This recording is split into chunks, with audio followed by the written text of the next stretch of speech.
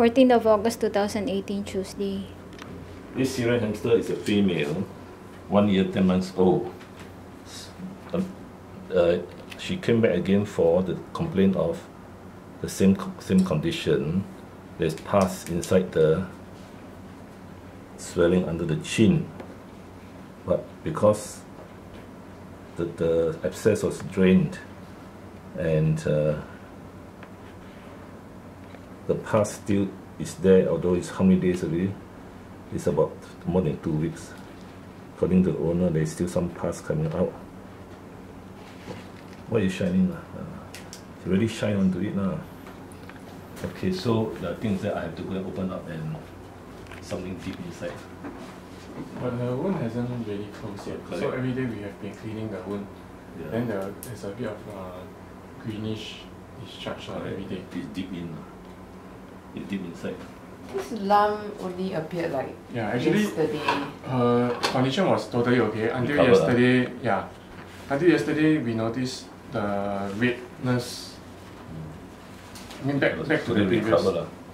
Yeah, she actually recovered. Activities became like normal every day until like maybe yesterday. I think we noticed that it built up again. Build up again. Even though the wound hasn't really closed.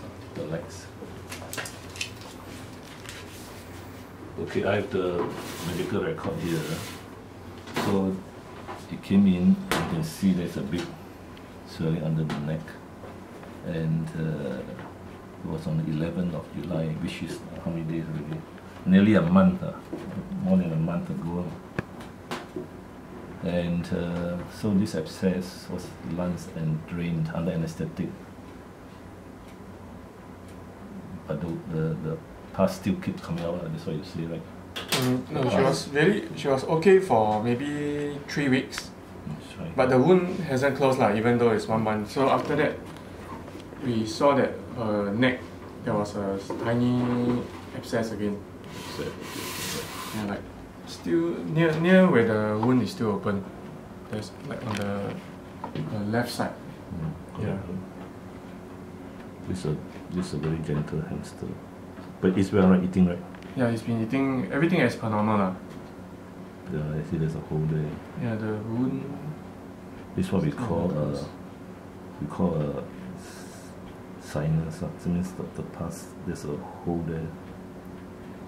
It's either sinus or fistula. Fistula means connection of mucous membrane to mucous membrane. That means it might be connected to the mouth. This wound. This is the lancing wound, right? Yeah, but the other side might be the mouth. So it didn't close well, is it? Okay, so the best is to go under anesthetic and check whether it connects to the mouth or not.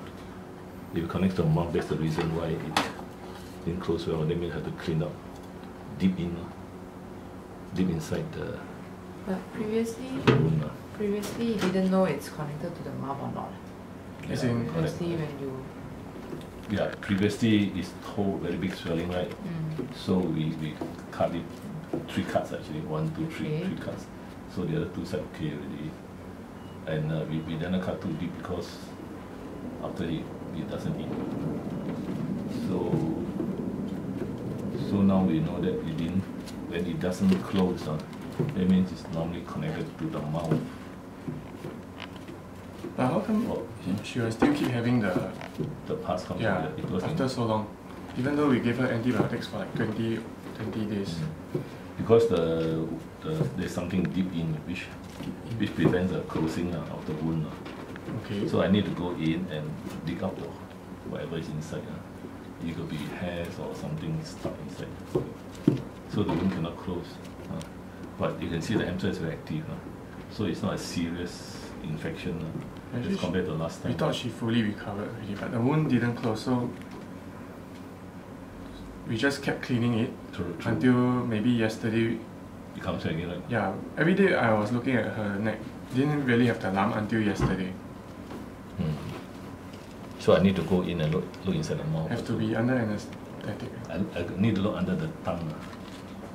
Further deep in. Because this one's the chin, you see? The chin is below the mouth is the chin, I mean. Okay. So it could be the side of the chin. Chin. Left side, left side of the chin. There's something stuck inside. Oh, to remove the thing that's stuck inside. I need to go in and dig it out. But after that, will the pus stop?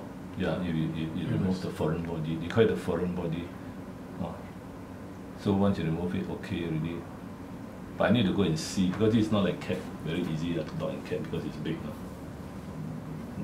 There is a condition in don't let me leak the. There's a condition in dogs called the oral nasal fistula. That means the abscess from the root of the tooth goes to the face. You see. So we remove the tooth, then okay. Tooth? I mean the dog. Oh. The dog. This one I need to check. Can really finish it.